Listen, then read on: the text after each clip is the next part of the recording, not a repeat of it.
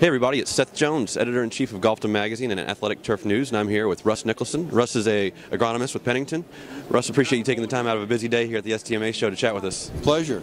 Now, we were talking earlier about something real interesting to the industry, and that is water conservation. And there's a lot of people out there who think that all turf is sucking up water, and we kind of had a chat about that. Can you tell me something about some of the work you guys are doing to help this? Right.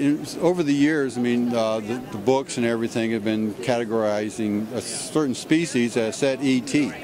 Well, through the breeding, what we have found is that, let's take bluegrass for instance, that the ET is 0.8 on bluegrass, is what you see in your textbooks. And through research, we have found varieties that are much more drought tolerant, or using less water, I should say, than the standards. So standards of 20 years ago, yes, they're a 0.8 ET, but we have found some that are 20 and 30% ET. And so what we're trying to do is promote that through the Turfgrass Water Conservation Alliance. Now tell me, who isn't a part of the Turfgrass Water Conservation Alliance? Well, the Turfgrass Water Conservation Alliance is a nonprofit organization that was developed by grass seed companies in Oregon.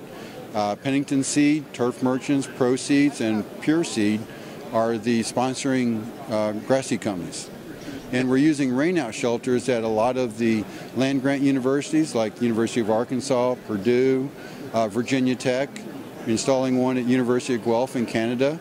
Then there's some private organizations like Pure Seed in North Carolina. They've got a rainout shelter.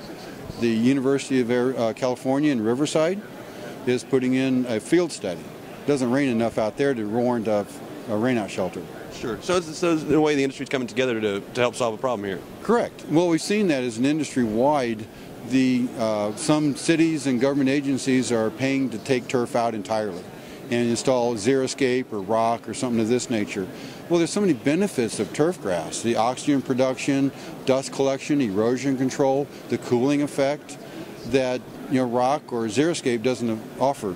Exactly. I don't want to run around on rock, with my kids. No one does. Exactly. Yeah. So, yeah. Okay. Well, hey, how's the show going for you guys so far? It's going well. It's well attended. Good. Yeah. Good. Yeah. So, well, hey, Russ, appreciate you taking the time to speak with us on camera. Like I said, this is Russ Nicholson. He's with Pennington. I'm Seth Jones with Golfdom and Athletic Turf News, and we appreciate what you guys are doing out there in the industry, and I appreciate you guys watching. So, Russ, thanks a bunch. Thanks, Seth. Okay. Thanks for watching.